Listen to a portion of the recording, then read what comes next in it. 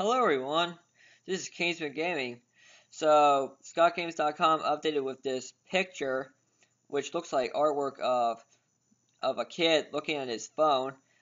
And yeah, as you can see, this looks like a kid looking at his phone, and behind him is a dog.